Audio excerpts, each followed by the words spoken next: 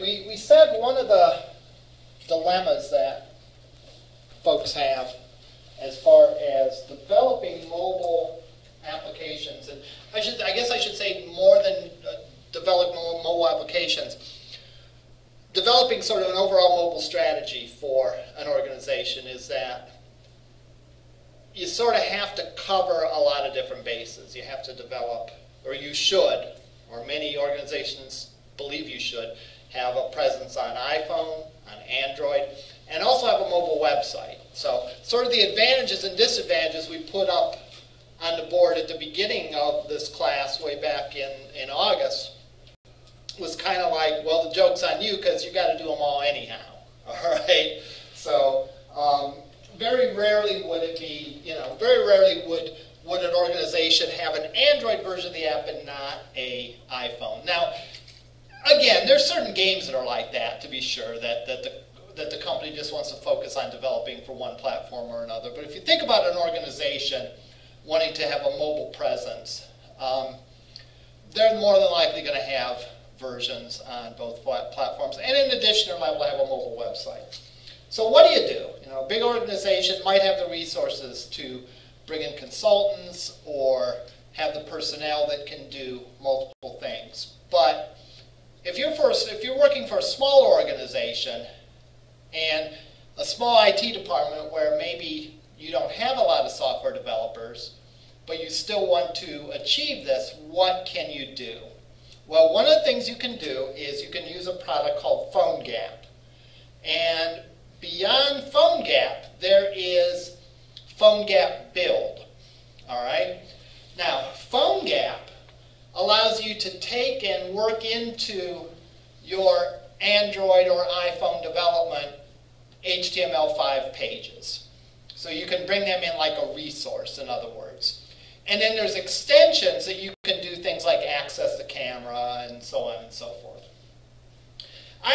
Truth be told, I haven't played with that one too much. What I have played with, and what we're going to look at in this class, is PhoneGap Build.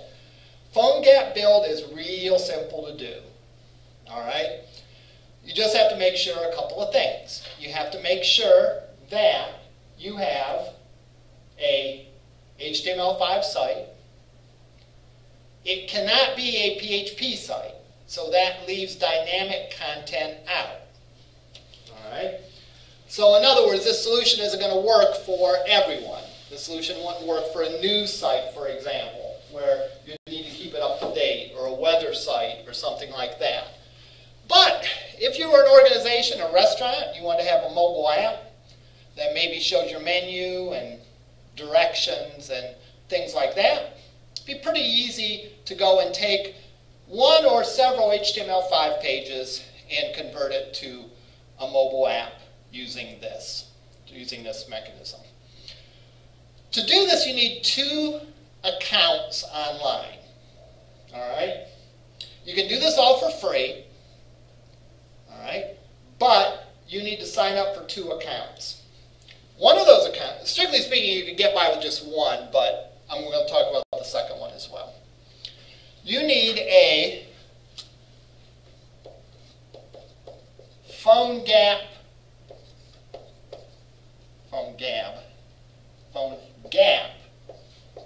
Build account, which is actually an Adobe account. So PhoneGap Build was at some point in time bought by Adobe, so it's an Adobe tool. You also need a GitHub account. GitHub is something that I've seen more and more lately. It's a place that you can house open source code. And you can sort of manage change control to it. And you can put your code up there and people can download it and so on. All right? Code on GitHub are stored in what are called repositories. Now, the way PhoneGap works is this. All right? With a free account in PhoneGap, you can build as many open source projects as you'd like. That is, code where you're source is freely available through GitHub. You can build as many of those as you like. You can build one private application. That is one where you don't let the code out for the rest of the world. Now, the kind of things we're doing in this class, doesn't really involve any top secret proprietary stuff, so you could probably get by just by using the GitHub account and uploading it as open source. With the GitHub account, there's going to be two pieces to it. There's going to be a local GitHub running on your machine that you'll need to download and install. And then there's repositories that you post online to GitHub. So let's look at the process of what we're going to do. Sign up for these two accounts. First two things to do. Download GitHub to your local machine.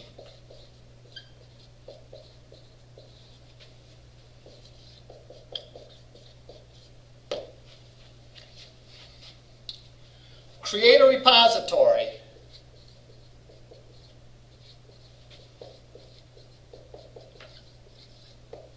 And put your code in it.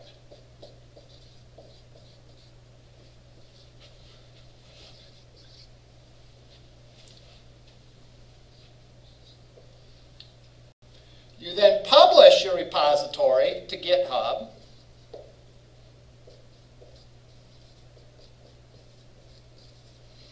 And lastly, you can then use PhoneGap build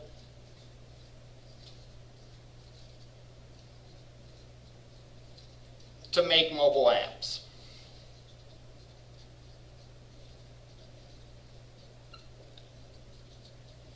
I really should have thought in advance how much stuff I was going to write, because there's a lot of space up here, and then we get down to where we're writing tiny letters at the bottom. In a perfect world, that's all you need to do. Just put your HTML5 pages in the repository. Again, no PHP, but anything that is understood by HTML5 browsers. HTML5 code, CSS, JavaScript. Pop that in there. Upload it to GitHub, publish it to GitHub, go click on things. I told a class, I think starting at this point, that I was able to do all of this in 5 minutes. This might take a little longer depending on signing up. I already have accounts for these things, so I won't have to do that. Now, I'm a little bit older and slower, so it might take me a little longer than 5 minutes, but we'll see. We'll see how long that takes. All right. So what I'm going to do now is I'm going to download GitHub, sign into my two accounts, and then we'll go and we'll make just a very simple HTML5 application that consists of a page.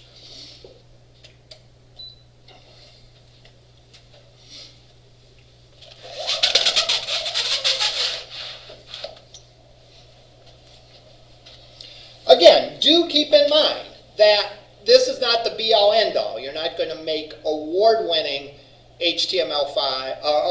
award-winning mobile applications using this.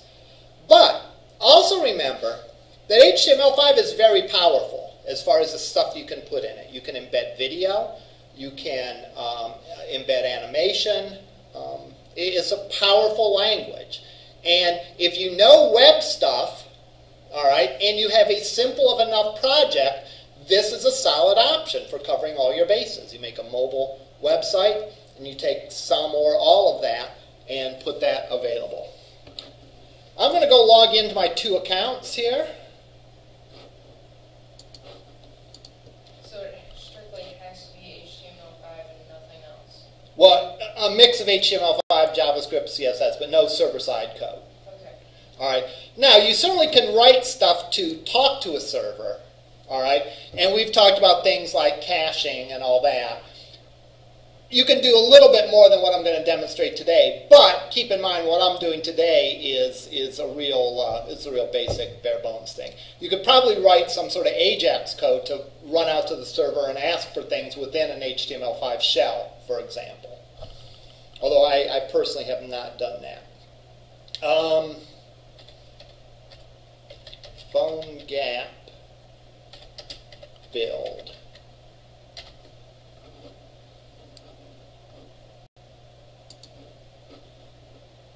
Alright, I'm going to sign in. And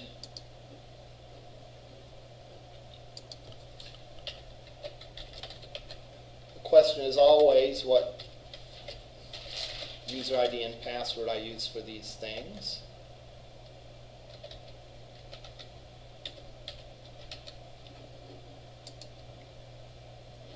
Alright, yeah. And here I am. And we can see some of the stuff that I've done. We do not see some of the stuff I've done in previous semesters. I must have done this, I must have done it under another account. I probably have one with my regular email account too. Well, that's just as well. I'm also going to look for and sign up for, well, I'm going to sign on to GitHub.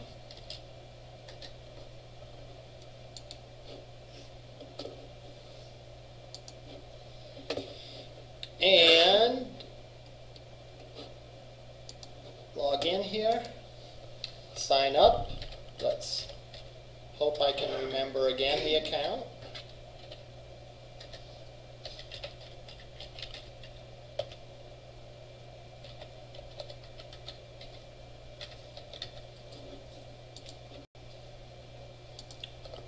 Oh.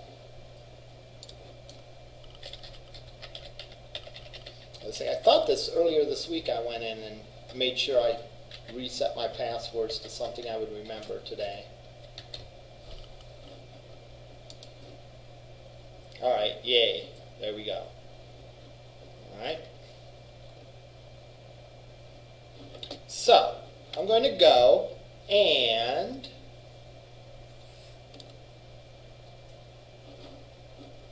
here's a test repository I created the other day. I'm going to create a new repository. Alright. And I'm going to call it Wednesday.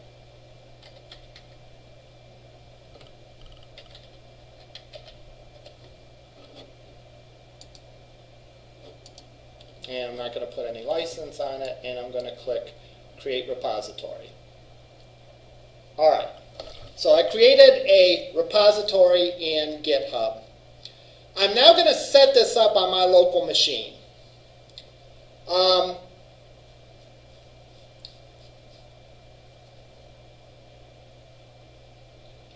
So I'm going to go and click Set Up on Desktop. It's going to have me download the GitHub on Windows. Going to run the install.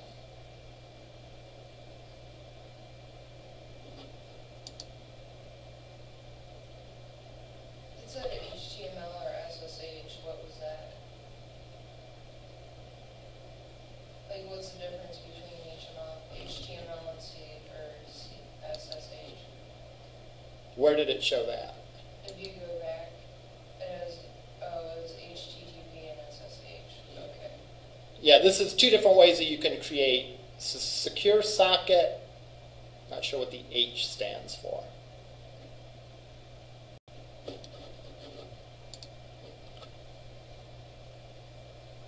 I would think SS is secure socket because secure socket layer is SSL. Secure socket hyperlink? Could be. That's what I was saying. If that was on a test, I'd give you at least partial credit for that.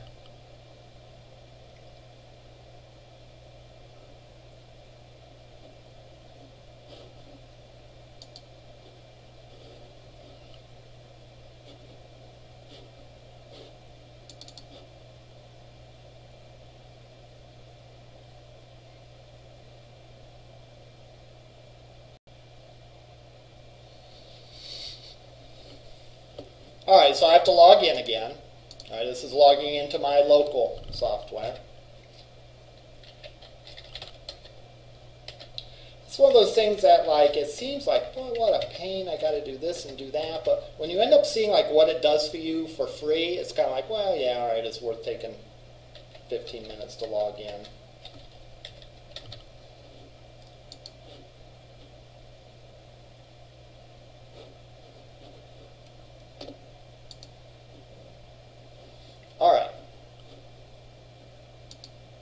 I'm going to go here, and I'm going to create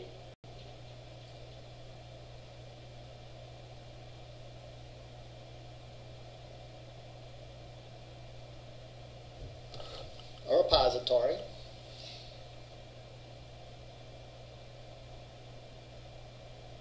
So you have to create the repository in both places? That is a good question. I may have done that wrong. I may have not needed to create it on the web page now that I see this. We'll see what happens next.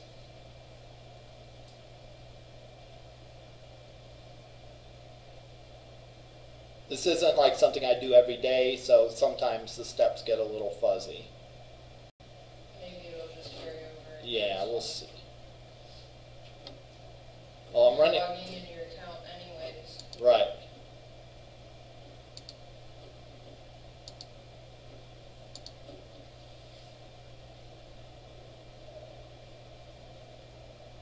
All right. I'm going to click here to start a repository, and, well, I'm going to try a new name.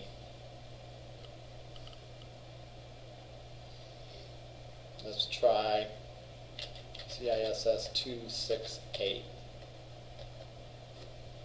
Create repository. All right. It went and it created that, and it created some control files there. What I'm going to do is I'm going to go in, and there's no unsynced changes because I haven't done really anything to change yet. I'm going to go into that folder that it created.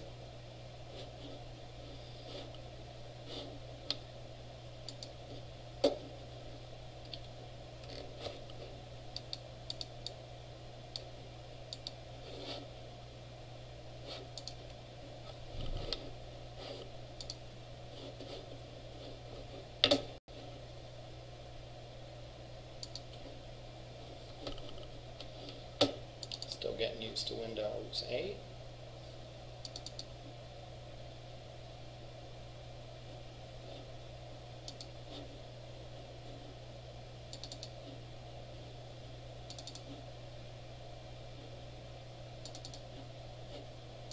There we go. All right, there's my repository that created. So I'm going to create an HTML page in here. All right. Now, your first page needs to be called index.html. So if you have other pages, you can certainly call them other things. And you can put your CSS, and same thing as like when you create a regular web page. You can create folder structures and all that stuff. I'm going to make life easy on myself, and I'm going to go and I'm going to create a new text document here. And I'm going to call it index.html.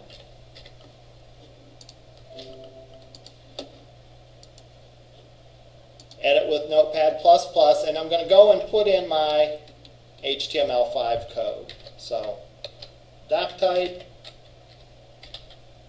HTML. HTML. And HTML. Add.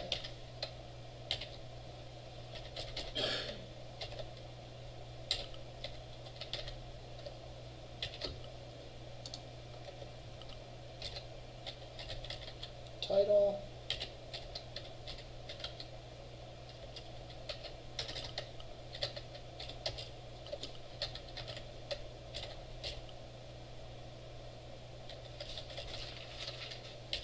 Now, of course, if you already have these files, you can just move them in to this folder. I guess I could have downloaded something I did for 216 or whatever, but I didn't think of that till now.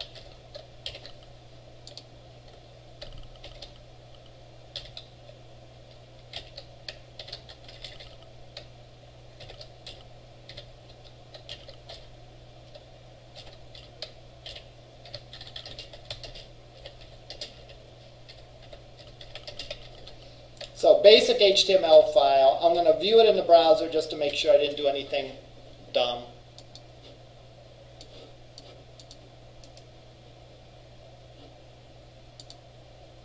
All right, looks good to me. All right, so now it's in there. I'm going to go back to GitHub and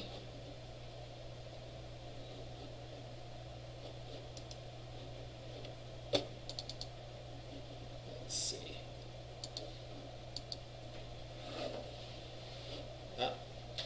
There's a new file, and it's listed as an uncommitted change. In other words, I made that file, but I have not uploaded it. All right? So it knows that there's some changes that I made that I have not uploaded up to the GitHub server. So I can go here, and I can click the Publish Repository. All right? This is going to go, and it's going to publish it up there. So actually, I did not need to make the one called Wednesday up there, because this is what's making it. And I'm just going to say test app publish. Please make sure the repository exists and you have permission to write it.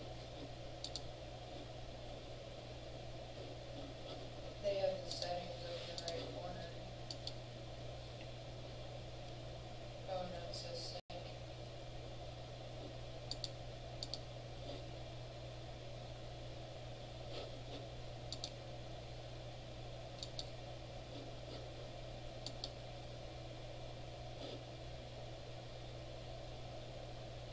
All right, there I clicked on sync. Let's see.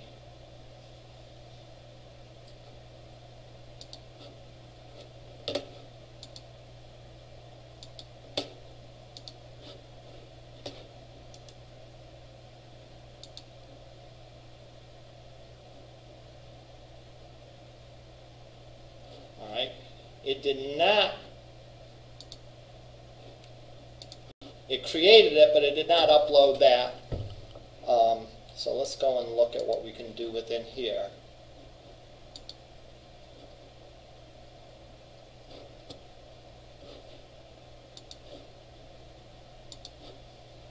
Oh, I have to give a description of the uncommitted change. So add index. There we go.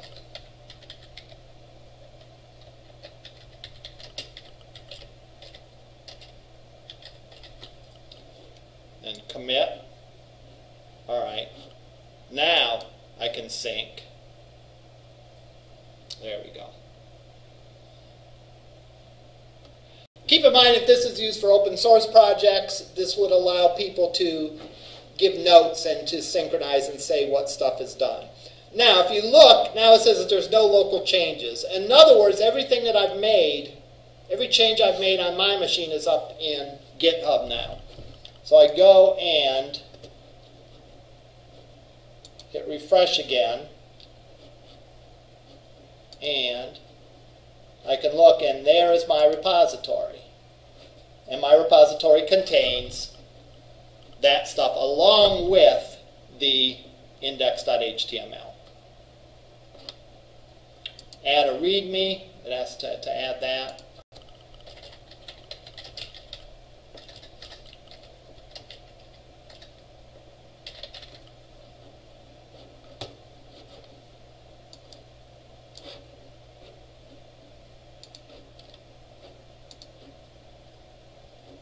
So now there's a README as well.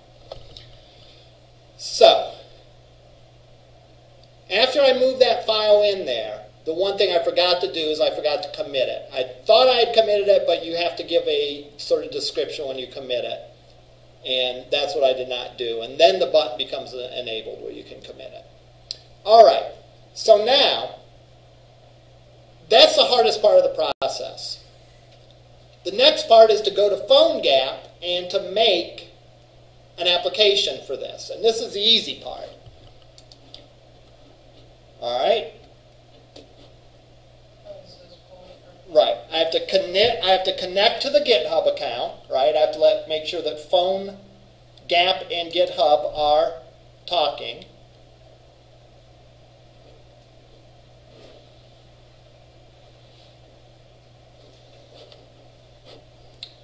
there's a place for signing keys. This is especially important if you're doing iOS, because you can't create an app without certain keys to sign your app with in iOS. You can do it in Android. I'll go and click Save. All right. Now I can click on Pull from a Git repository.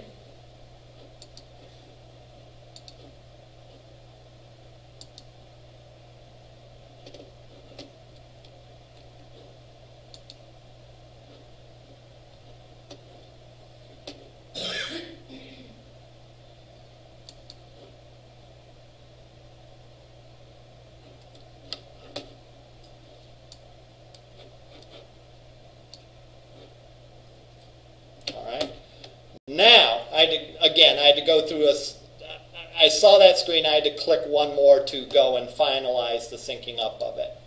Now I go and I get to pick the GitHub repository now that those two are talking. So I pick that. I can supply a tag. And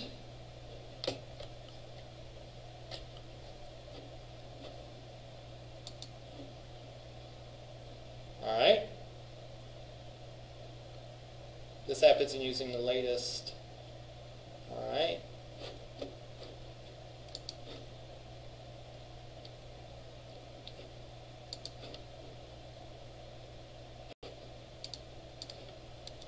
I can give it a name. And when I'm done, I can click Ready to Build. And it will go, and it will build it. Now, naturally, this isn't particularly an extensive thing. And if you notice,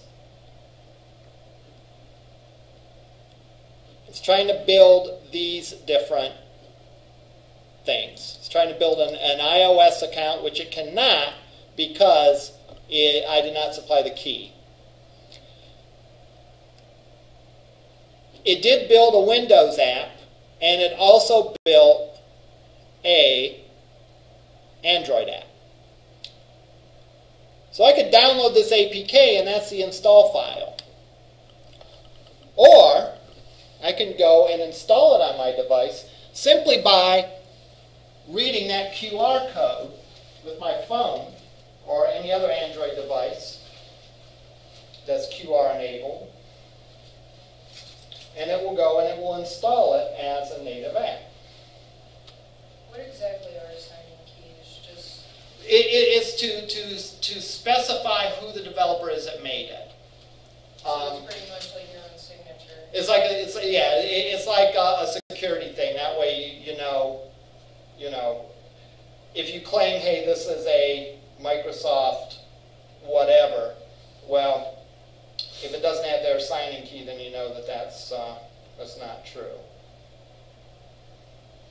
Especially with Apple, Apple is much more strict as far as that goes. You know, you have to be, to get something on the Apple Store, you have to be a registered Apple developer, and so on and so forth.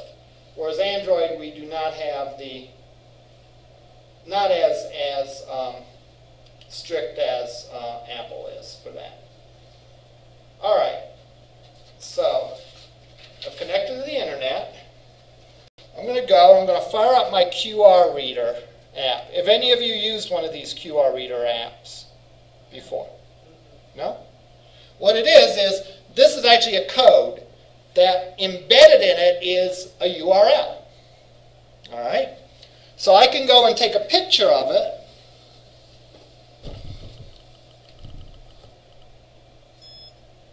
It grabbed it. It takes me right to that web page. So I don't have to go on my phone and type in this page and all that. And I can click on this, and it's going to download.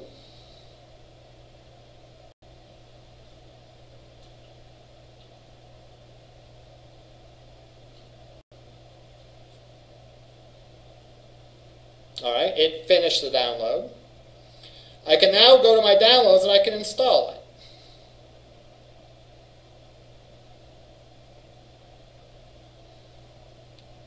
So then is there a certain application that you have to download for the QR code? For the QR reader, yes.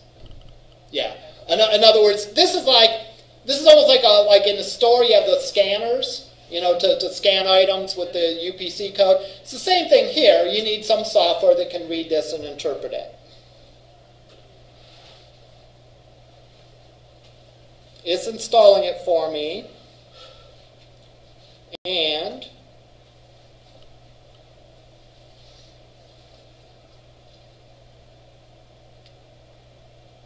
let me find it here.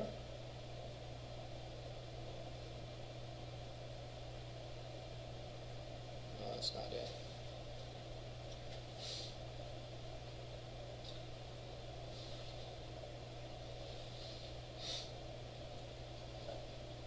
No, that's not it. Let's see.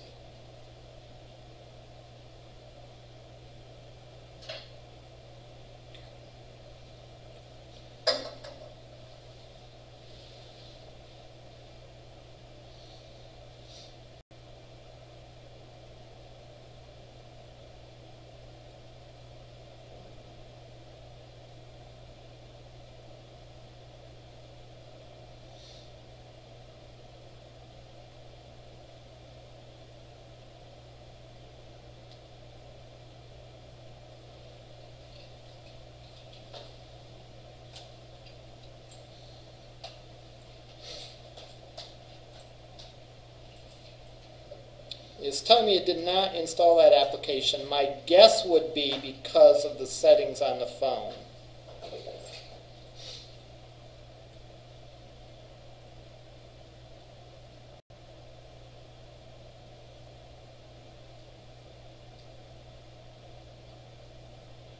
It also could be a versioning thing. Maybe this has an older version of the app from what it is. But at any rate, normally I'll troubleshoot that part of it, of why this doesn't install on the phone. But you should then have the app on your phone, all right, that you could look at. And let's look at one I did.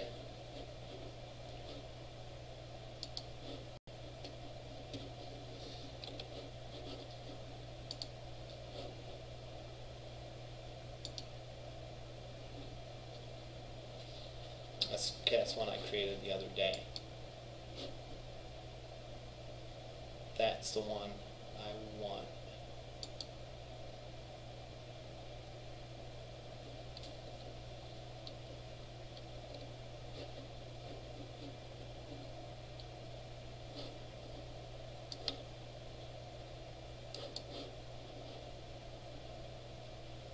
All right.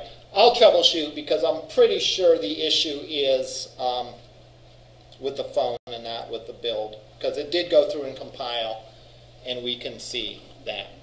All right, what you should give me when you do this for your application is you should give me a link to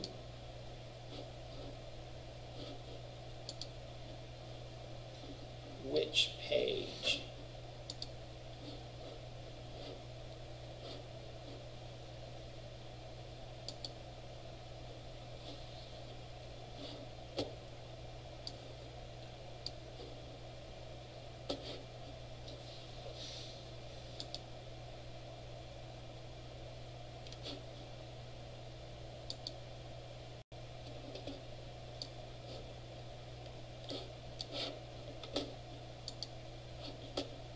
Oh, this is GitHub. My mistake. From PhoneGap, you would give a link to this page in PhoneGap that has a QR code. Because then you don't have to upload anything to Angel other than the URL.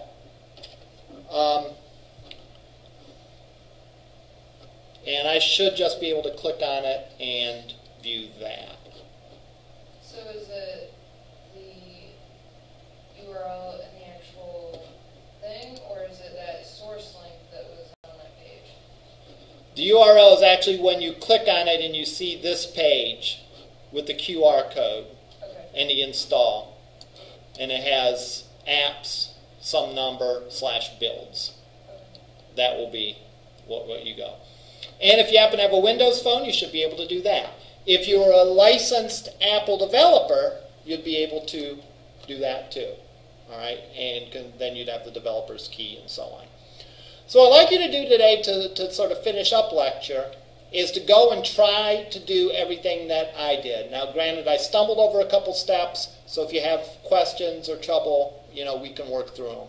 But essentially, you'll need to create an account on PhoneGap, an account on GitHub, download the GitHub app, create a local repository, sync that local repository up there, then use PhoneGap to build, PhoneGap to link to your GitHub account, and then use PhoneGap to build a version of the app.